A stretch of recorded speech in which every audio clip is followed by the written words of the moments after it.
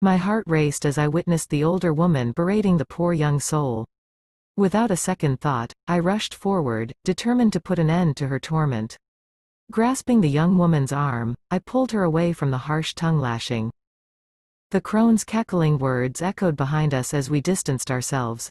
"So Mr. Tough Guy wants to be a hero and save the damsel in distress, does he?"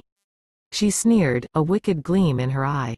"Let's see how tough you are when you're a damsel in this dress." A shiver ran down my spine as she snapped her fingers. Suddenly, I felt a strange sensation, and panic set in as my surroundings morphed. My business suit vanished, replaced by a hot pink strapless dress.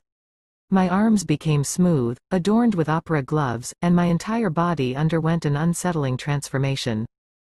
I brought my hands to my face, attempting to scream, but only a high-pitched wail escaped, unfamiliar and disconcerting. The crone reveled in her twisted sense of justice. "Better run off to prom, young lady," she growled, her voice dripping with malice. "Before I turn back the clock a few more years and enter you in the preschool beauty pageant." Stumbling in my new form, I realized the gravity of the situation.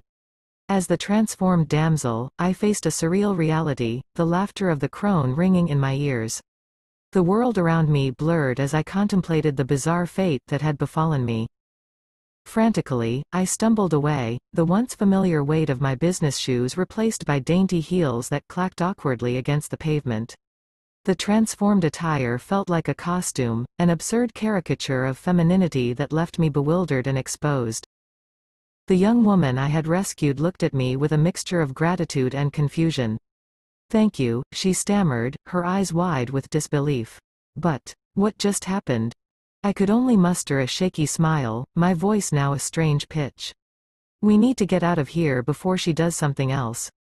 The urgency in my tone matched the surreal situation. As we hurried away, the crone's laughter lingered, a haunting reminder of the bizarre curse she had cast upon me. Each step in heels that felt alien beneath my feet intensified the surrealism of the moment. The cityscape, once familiar, now appeared through the lens of a transformed reality.